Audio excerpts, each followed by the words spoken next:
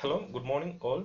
Today in this video we are going to discuss about how to add archive or unarchive option for our model in Odoo version 13. So currently if I go to contacts menu, that is default module of Odoo, and if I take any of the contact and if I click on the action button, you can see there is option for archive.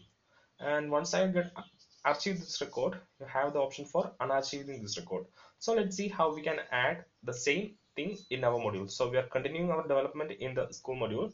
So if I go to school and if I open record, currently we don't have any archive button there.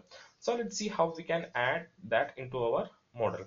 So for that, what you have to do is that I'll go to the PyCharm, and this is the corresponding model, that is school.student. So for getting the archive or unarchive option, there is nothing much complicated or no more steps. In earlier versions we have to define, in I think in till version 12, what we have to do is that we have to add a field in corresponding model, and then we have to make changes in the view also. So from Odoo 13 onwards we don't have to make any changes inside the view, just we have to define a field name active inside the corresponding model. So I'll just copy this field and I will paste it here.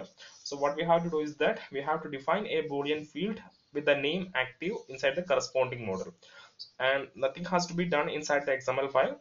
Just you need to paste a code, that is you have to define a field with name active of type boolean, and you can just restart the service. So I'll just restart the service from here, and there is nothing to do with the XML. So in earlier versions we have to define a smart button in the XML side, so it's not necessary or it's not required or it has not been needed from Odoo version 13. Just you need to add a field like this.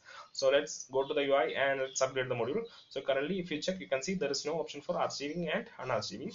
So let's upgrade the module. So I will go to the apps menu, and from the apps menu I will upgrade the module. So from apps menu I'll open my module, that is cool. So I'll just make search of the module and I'll just upgrade the module. So what we have done is we have gone to the corresponding model, that is school.student, and inside the model I have added a new field, that is active equal to fields.boolean, given a string that active, and default should be always true. So let's wait until the module get upgraded. So you can see the module has already upgraded. So if I go to the school and if I select Sam and if I click on action button, you can see archive bar unarchive option has been get added. So earlier when we have checked, there was no. Right now this is unarchived, so I'll just unarchive it. Okay, let me check. Sam. Okay, that's archived. So getting to filter unarchived records, active is false.